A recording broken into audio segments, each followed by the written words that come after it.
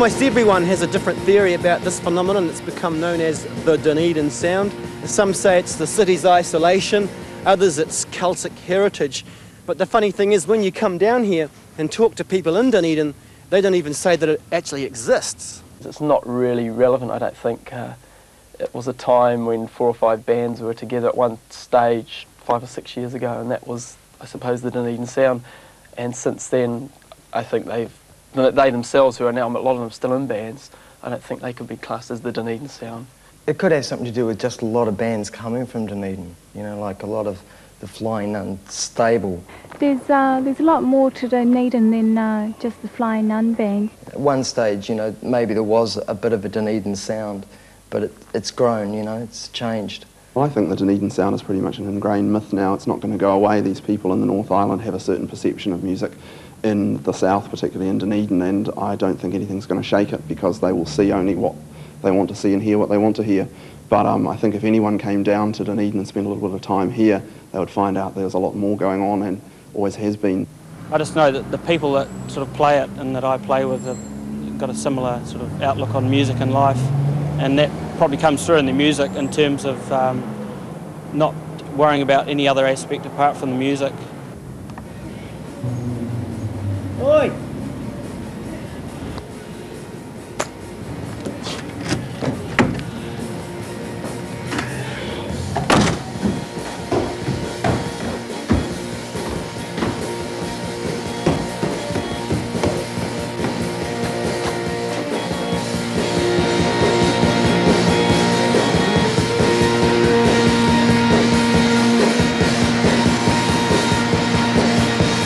They've got all the good things of a good band. Strong songs. Snapper could be the next big band that comes out of Dunedin.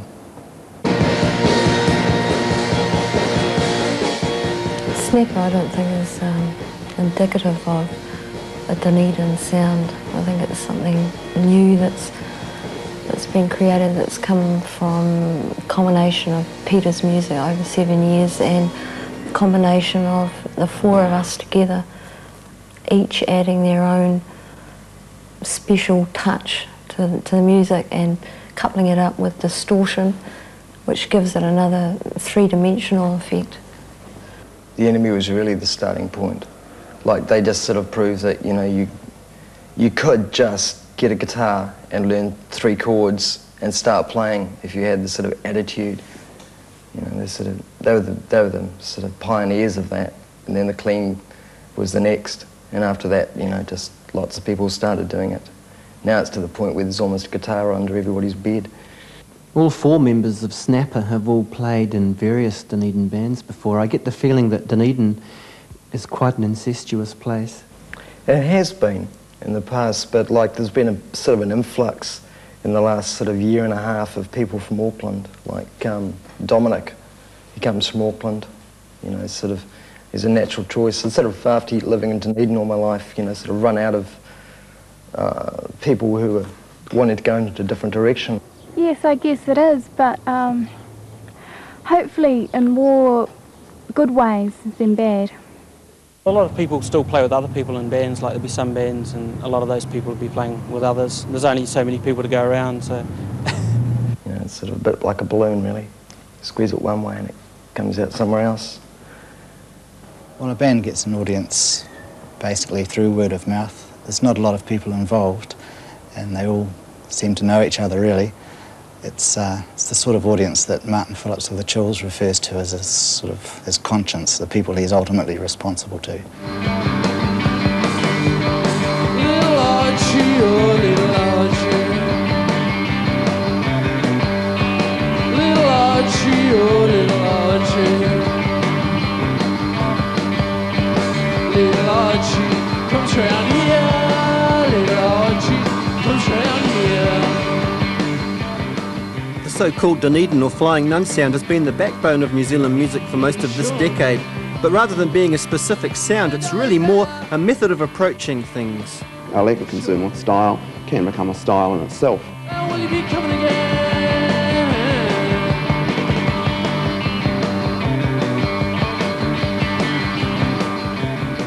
Well, when people are playing, I don't think they think in terms of an approach or a style. They just have got nothing else to do down here, so they just plug in and make a noise.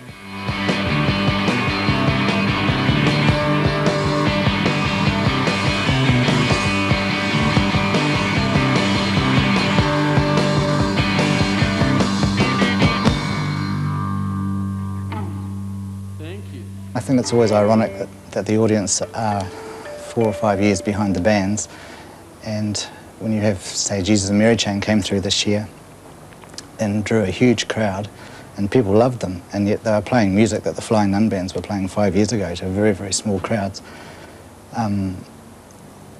Jesus and Mary Chain are really good, but I don't think they're 2/3 as good as the Clean, and all the Straight Jacket Fits who supported them when they came through Dunedin. Live music will never be dead in Dunedin. Lots of venues, lots of bands is limitless, really. The collective and informal nature of the city's music scene could be one of the reasons why Dunedin has become such a fertile source of music. That is gonna happen sometime. It's gonna happen sometime. Yeah, it's gonna happen sometime. The people involved in music in Dunedin are, on the whole, really good people to work with.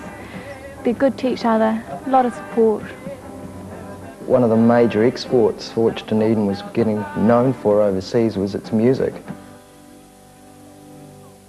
And for those who wish to explore the sounds of the South further, there are 2 cassette labels with a variety of adventurous or underground music available. Christchurch's Failsafe at box 3003 Christchurch, or Dunedin's Expressway, who are now also releasing product on vinyl. You know, their first record being a Dead Sea 7-inch EP. And I must mention this excellent publication, Alley Oop, that you can pick up at some record stores. It contains, as it says, news and views from the